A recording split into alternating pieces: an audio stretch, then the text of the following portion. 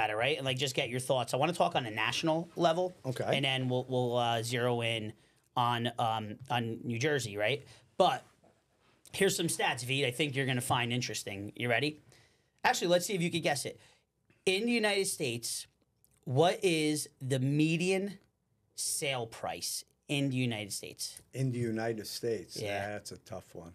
I would say right now, somewhere in the whole United States, Throw a number out. I don't know, upper twos. 402,000. Wow, it's gone that high in the whole. Oh Yeah. my God. When you started in this business, it was probably like 100,000. Not yeah. even. Yeah. Yeah.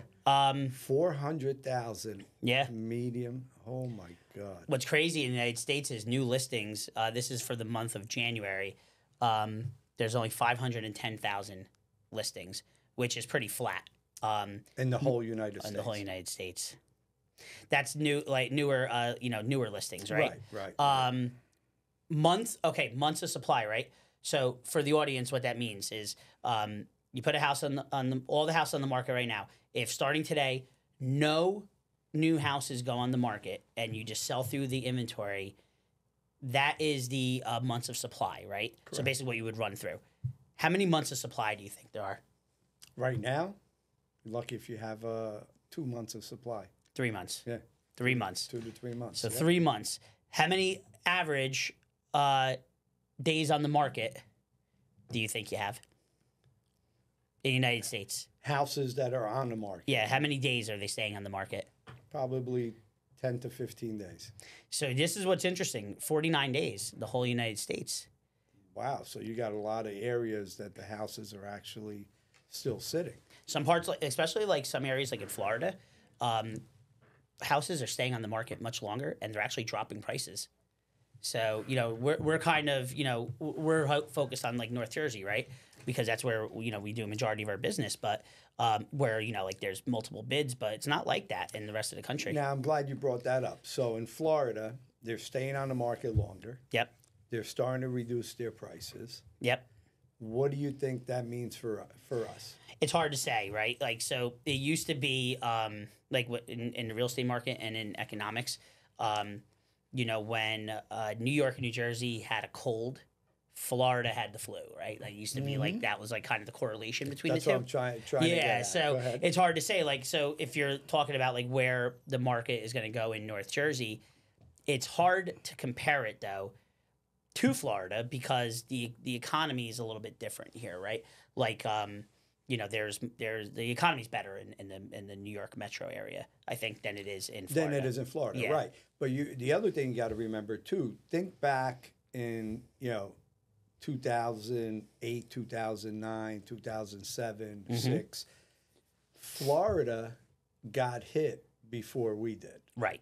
Right. Yep. So right after Florida got hit, naturally it took a little while, and it did come up to us. Yep. So if Florida's getting it now, it's a good possibility that we might start getting, prices to come down. I'm not saying it's going to happen, but if you look at history, that's what I think happened, many years ago.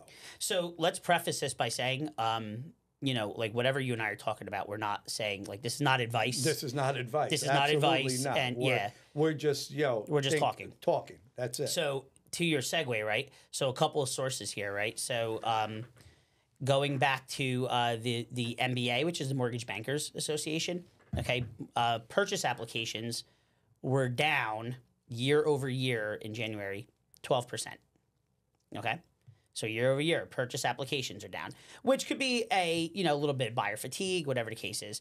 Redfin has a homebuyer demand index, and homebuyer demand on their index is down 18%. Now those are good, and those are samples, right? But I like this one, okay, because this is probably the most accurate. Google searches for homes for sale year over year are down about 11%. Wow. Yeah. And then finally, touring activity, right?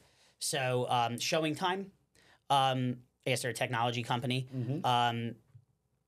Showing Time actually has reports that touring activities up 10%.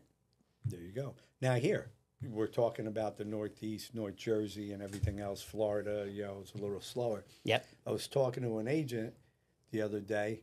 He had 52 offers on his property. Yeah. 52.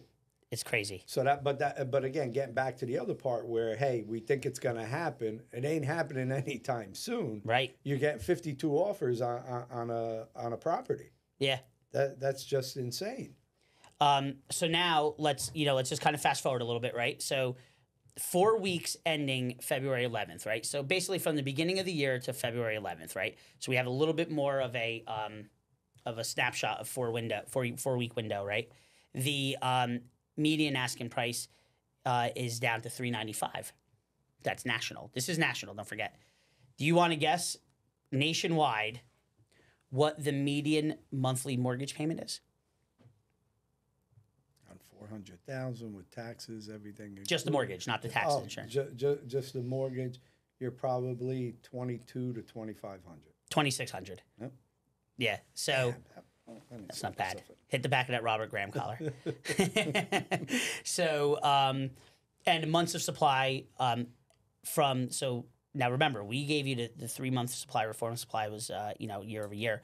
But the past 4 months, so it's February 23rd today, so the past 4 weeks, I'm sorry, you're still at 4.2 months of supply. And average time on the market, 50 days. But 22% of homes sold above listing. Yeah, you're still seeing them Yep. above listing.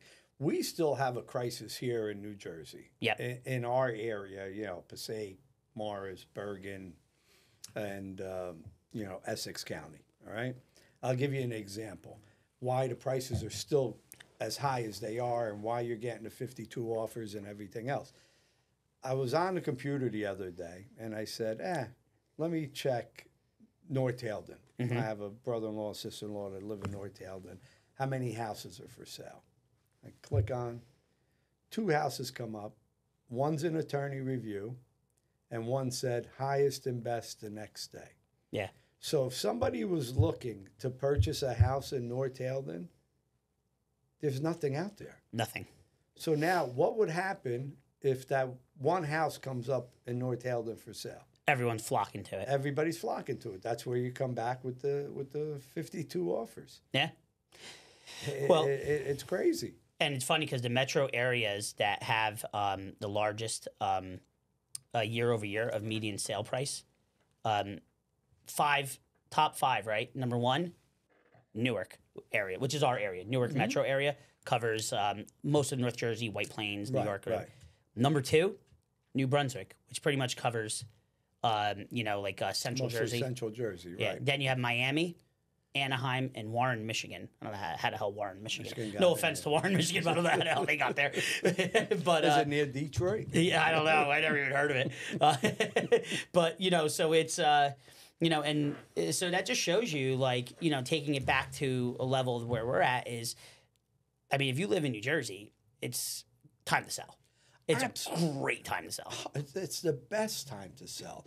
And you keep telling everybody, hey, you know what? There's nothing for sale. What's going to happen if you put your house on the market? You're going to get top dollar. You're going to get more than top dollar. People are still waiving, appraisals, waiving inspections, waiving everything just to get that house purchased, right? Yep. They're doing whatever they got to do. Again, as long as you price it correctly, you're going to get a good price. That brings me to this, right? Mm-hmm. I know someone right now that's going through this. Okay. A retired couple. Okay. Okay.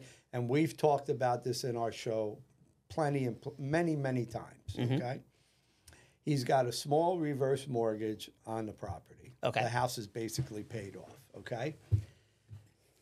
Got an unbelievable price, which I don't even think it was possible to get that price. The house actually appraised. He's ready to go. Now he's having cold feet. Okay. Where am I going to go? What am I going to do? Where am I going to go? It's just him and his wife. Mm-hmm. Okay. Well, go rent something. And if you can't buy anything now, rent something for a year. Right. Okay. Okay. Now he's got a little reverse mortgage, Mm-hmm. and I know the reverse mortgages naturally. Correct me if I'm wrong. you're paying the interest, but the interest just gets tacked on. Correct. Okay. So it's a reverse. It's a so reverse. Instead a mortgage, forward mortgage, you pay the interest. Reverse mortgage, typically they put it on. They gets tacked onto the principal. Tacked on top. Right. Okay. So his principal, his interest might be, say, $500 a month. Okay. He's got a little reverse mortgage, paying, I believe, over 11%. Right. Over 11% on a reverse mortgage. Yep. Now, he's going to probably bank, say, $600,000, right? Yeah. That's a lot of money. Yeah. Okay? That's your nest egg. That's your money you're going to walk away with. Right. I keep telling everybody, and I can't stress this enough, take the $600,000, put it in the bank. If you're getting 5%, it's $30,000. Nah. That's giving you $2,500 a month. Well, Right. I'm going to go rent. I'm throwing my money away. 20. No, you're not. No, you're not. Because your interest is paying that rent. But Yep. besides that, if you're paying $500 on interest only on your reverse, you're paying $800-900 on your taxes, another $100 on insurance. That's about $1,500 a month. You're paying out of pocket while you're living in the house and not getting any interest on that $600,000. Yeah. So what's it costing you? $1,000 a month? That's a no-brainer. You know what the problem is that I think sometimes, especially in finance, right, and especially in real estate, everyone has like a cookie cutter answer, right? Like it's like what they were brought up to think or what their parents told them or whatever, right? So like sometimes I hear that, like the rent thing you just said, right? Like, oh, I'm throwing away my money. You're not, though. Like like you have to, like, sometimes finance is all about timing and strategy, right? Right. So, in certain cases, right? Like you go your whole life maybe and you don't buy a house and, and you just pay someone else's mortgage by renting. Like, okay, maybe in that situation you could have better took advantage of buying a house, right? But in that client's particular case, without knowing their overall financial picture, it may make sense to rent. Even if it was $2,000 a month, $24,000 a year you paid in rent, you still are ahead of the game because you sold your house and pocketing $600. Right. Yeah. So like, and you know what? And there's another factor to it. Like, you're not going to be stressing. Take a year. Look for your home. And on the flip side, okay, and it's funny now, like that we're talking about this. On the flip side, let's say that same customer sells their house and then rents, right? Who's to say within 5 months, 6 months, when they make an offer on a home, they're going to be a better positioned buyer because they don't have anything to sell. That's right. That's right. So Yeah. in that